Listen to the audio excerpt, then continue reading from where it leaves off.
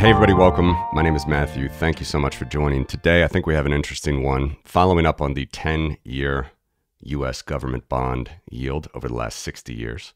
Remember, this is the main metric when you talk about pricing a bond. What is the yield? What is the yield to maturity? What is the IRR? What is the compound annual growth if I buy and hold this bond for the stipulated duration, in this case 10 years? That's the yield to maturity. Check out my last video if you want to see the different percentile bands that this yield to maturity has been in the last 60 years.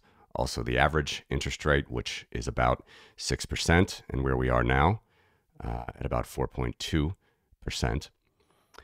But today I wanted to talk about how much the Federal Reserve, that is the central bank, could perhaps control this yield. Now, remember, there's a difference between the Treasury and the Fed. The Treasury is the one that issues these bonds. The Treasury, when they need to finance their deficits, which is often for all governments, when they can't fill the hole of their expenditures with taxes, they fill the difference firstly and foremost with debt, bonds, okay?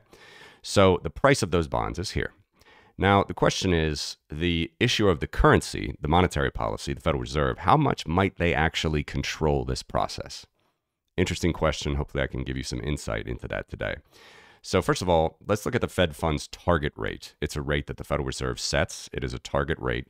It is not the interest rate for the economy, but it is a reserve that banks in the system, which are all regulated by the Federal Reserve, banks lend scarce federal funds, that is bank reserves, to each other at this rate. And I'm going to put that rate on here right now in red. All right. This is the Fed funds target rate. From 2008, it's actually the lower bound. They had an upper and lower bound, which was pretty dumb in 2008. But anyway, this is the lower bound to see how low it could go. It went to zero post global financial crisis and during COVID. So this is obviously, you can see it's pretty jagged, straight liney across many different periods. Certainly doesn't seem market based. This is them supposedly setting the federal funds rate. That is not the interest rate that the Fed lends to banks. That's the discount rate. But this is the rate at which banks lend to each other. Okay, important distinction here. Now, the federal funds rate itself goes back many years before this. I'm not showing that. Didn't want to have too many things on this chart. Federal funds rate itself, that is the market rate, which would look much more jaggedy like this 10-year yield does. That was actually peaked at 22% here in 1980-81. So it was actually well above the 10-year treasuries, a full inversion of the 10-year yield curve here in the 80s. But it's just to show you that the short-term rates can be just as extreme as the long-term rates. And really the appropriate way to say that is long-term rates can be as extreme as short-term rates. Why is that? Well, the Federal Reserve will tell you that they don't control long-term interest rates, such as the 10-year government bond. They only control short-term interest rates, short-term funding, overnight funding, monthly funding, weekly funding, the funding at which banks lend precious, scarce reserves to each other. And that is true. I wouldn't deny that. Nobody should deny that. This is an overnight rate here in red.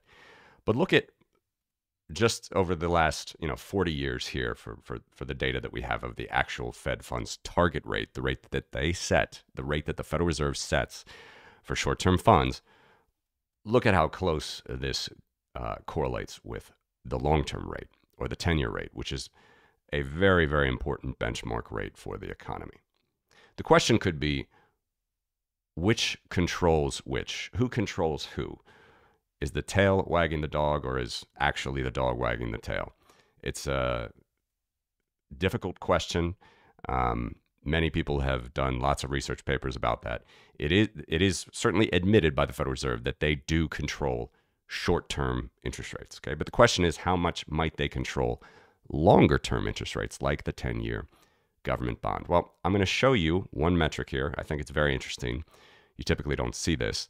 And let's just go ahead and layer on the actual ownership of United States government bonds, all of them, short-term, mid-term, long-term, all of them, versus the United States debt. And that's going to be a black line on the right axis right now. All right. Probably don't see this too often. This is the Federal Reserve's ownership of U.S. debt as a percentage. Okay. National debt is 34 trillion now. Of course, that doesn't include unfunded liabilities of Social Security, Medicare, and Medicaid. The on the books, on balance sheet national debt of the United States is $34 trillion. At the moment, how much does the Federal Reserve own of that? I'm looking at the black line here. The black line, right-hand axis, 20.8%, almost 21%. 21% of all of the United States government bonds outstanding are owned by the Federal Reserve. Interesting. Okay, so how does that look historically? If we want to talk about how the Federal Reserve might have controlled short-term and long-term interest rates, let's look at this ratio over the long term. Let's go back here to Vietnam. Vietnam ended here in 1975. You can see it was a top, 17.6%. Okay, so not 90% of the government. The Federal Reserve doesn't own 90% of the debt, but they owned 18% here. Okay. When we went off the gold standard, there was even more money printing, of course, to fund the debt. But actually, as a proportion of the total, interestingly here, it fell. Okay, so as a proportion of the total debt that the United States had, it fell all the way to, we can see, kind of bottomed out here in the start of the 90s. All right. And then we see it went back up and then sort of went sideways, interestingly, here. And I'm going to take the red line off just so you know exactly what I'm talking about. This is the proportion of the Fed ownership of the total debt. Till 2008, it was pretty low, okay? 8.99% of the total debt. Wasn't as low as the early 90s, but it was still pretty low.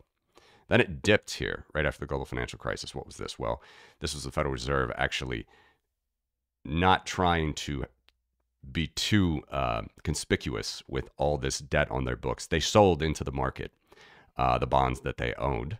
They sold that into the market, and they actually bought corporate bonds. This was a big part of the corporate bailout, the TARP, the TALF, all these things in the global financial crisis. So they actually changed the composition of their balance sheet to have even less government bonds, and they had more corporate bonds during this time while they were rescuing the economy.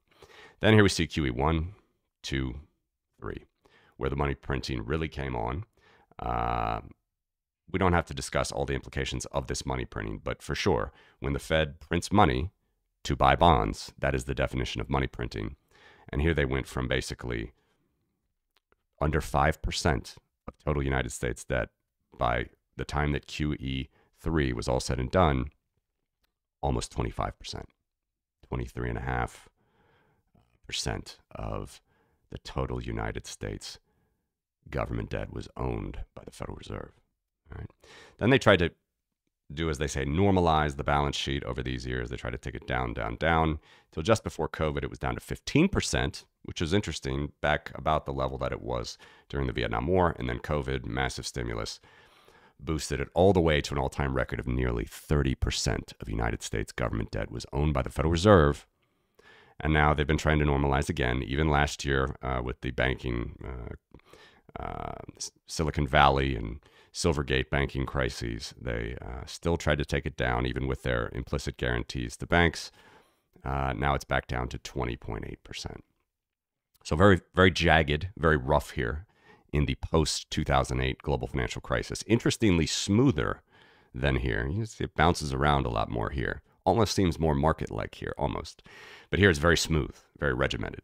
People kind of expect that the Federal Reserve is going to do what it says, interestingly.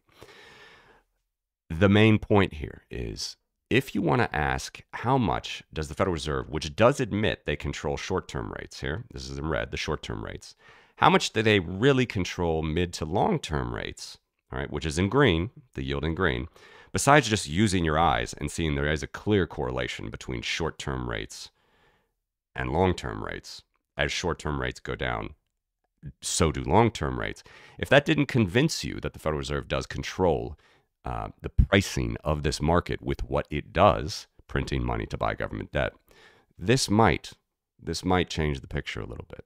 Okay, I'm not saying I know what the right percentage is, except maybe zero. That would be a pure free market. But when the Federal Reserve steps into the market to buy United States government debt, via the printing press, which is that is how it works.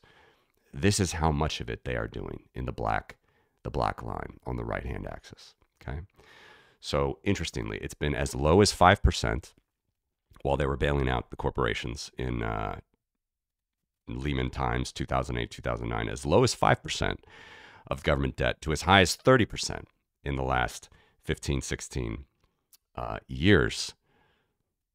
The question is, how much of the long bond, of the long-term debt, and of course there's even longer-term debt, there's 30-year government bonds. Some nations have 100-year government bonds. But the trend here is clear. You're seeing more central bank ownership of a separate branch of government, the fiscal branch of government, the Treasury's national debt, the Federal Reserve, pretty jagged, has been as high as 30%. And you might want to ask yourself, when you own as much as 30% of the government bonds that float around in the market, and you can buy or sell these with a keystroke, how much does the Federal Reserve control the price of the 10-year government bond? Leave a note in the comments, please. If you have anything more to add to this, I will leave it with that rhetorical question. Hope you like this. Thanks for watching.